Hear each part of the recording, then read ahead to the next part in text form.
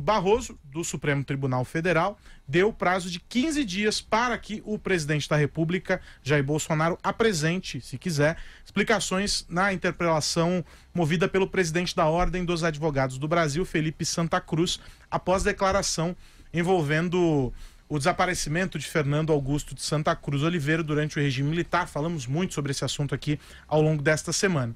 A medida é um procedimento antes de que sejam adotadas medidas persecutórias na Justiça. Tem previsão no artigo 144 do Código Penal, que prevê, aspas, se de referências, alusões ou frases se infere calúnia, difamação ou injúria, quem se julga ofendido pode pedir explicações em juízo. Aquele que se recusa a dá-las ou, a critério do juiz, não as dá satisfatórias, responde pela ofensa. E aí tem uma série de manifestações que o Santa Cruz quer do Bolsonaro, mas que por causa do tempo vou deixar para que vocês coloquem já no comentário de vocês, Vera. Quem disse que isso aconteceria? Esta jornalista que vos fala. Escrevi na minha coluna de ontem que a primeira admoestação que Bolsonaro sofreria viria do Supremo Tribunal Federal e viria na forma de um pedido para que se justificasse quanto às suas estapafúrdias e lamentáveis declarações a respeito da morte do Fernando Santa Cruz, pai do presidente da OAB. Tá aí. Portanto, aqui o que se faz não é previsão, não é torcida, não é achismo, é jornalismo, é apuração. E é disso que eu vivo e é isso que eu faço. Então, quem acha, a Vera não gosta do governo, a Vera apura, a Vera passa a mão no telefone, ela liga para as pessoas e ela diz para você com antecedência o que vai acontecer. Tá aí.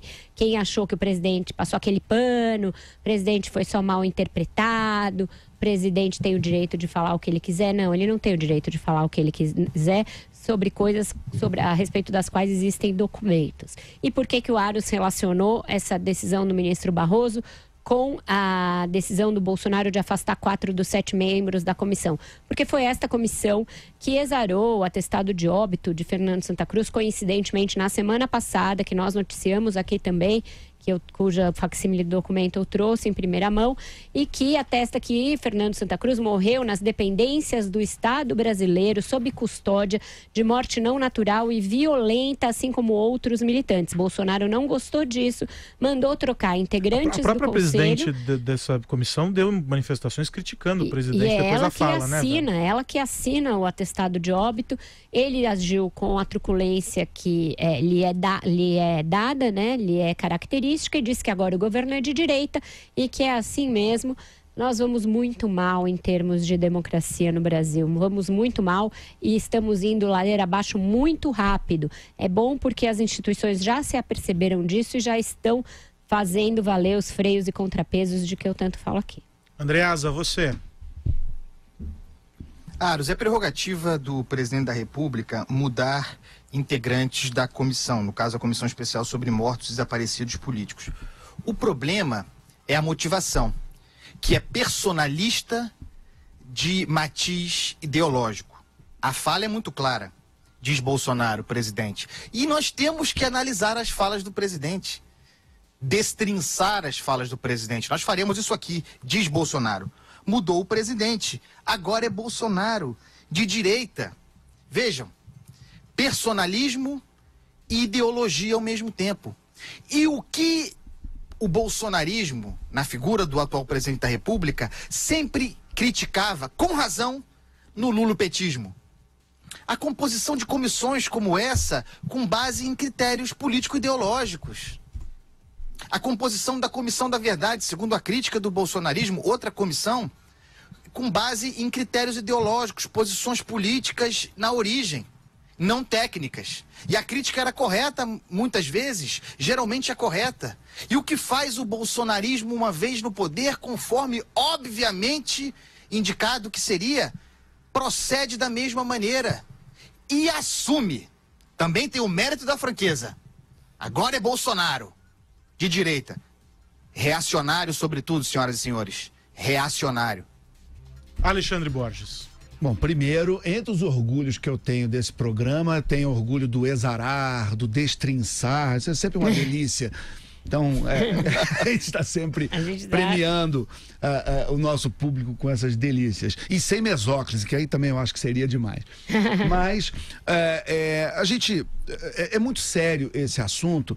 E às vezes eu tenho um pouco de saudade de bater no PT, sabe? Às vezes o pessoal vem me cobrar, pô, mas não tá batendo no fulano, tá batendo...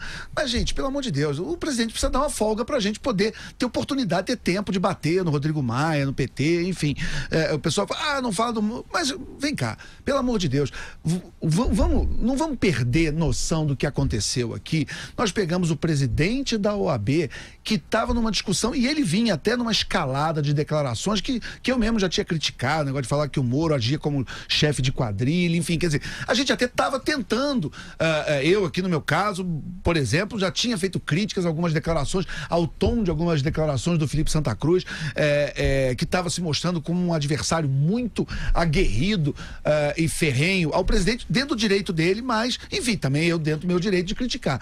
Só que aí vem o presidente e, completamente fora do contexto, levanta da forma como ele levantou uma tragédia horrorosa como essa. O Felipe perdeu o pai, tinha 2 anos de idade. O pai dele, ao o levantamento e o atestado e todas as investigações, o pai dele não foi apenas morto, como se fosse pouco, foi morto aos 26 anos, né, nas dependências do Estado. Depois o corpo foi incinerado num forno lá em Campos, no norte fluminense. É um negócio horroroso, uma coisa que não se brinca, que não se fala, independente do que for. A criança, o filho não paga, mesmo que o pai, que não tem a menor evidência disso, mas mesmo que o pai tivesse cometido crimes, enfim, isso está restrito a ele. O filho é apenas alguém que perdeu o pai em condições absolutamente trágicas. Então, caçoar, né? Deixa eu contribuir com a minha palavra diferente, né? Quer dizer, vocês escarnecer ou pilhar. É o 3 em 1 com o dicionário revisitado. Exato. Sobre um episódio horroroso como esse, que lembra as piores coisas do século XX, de adversários políticos sendo queimados em fornos, quer dizer, coisas horrorosas. A gente não devia, de forma alguma, nem de longe, mencionar, e principalmente mencionar de uma maneira leviana, como foi mencionada. Então, eu até falo por mim aqui, tô morrendo de saudade de bater no Rodrigo Maia, morrendo de saudade de bater no Toffoli, no PT, na Glaze, mas a gente precisa ter chance, né? Eu só vou passar rapidamente aqui os pontos, só 30 segundinhos, Renato, os pontos que o presidente da OAB quer que sejam esclarecidos nessa manifestação do Bolsonaro. Quer complementar, Andreasa? Manda lá, manda lá. Não, eu queria dar uma notícia. Por favor. Que me parece importante. Claro. Que o ministro Luiz Fux concedeu liminar para impedir destruição de provas da operação spoofing. O ministro determinou que a Justiça envie cópia do inquérito e provas de investigação dos hackers para o Supremo. Em Fux we trust. Muito bom.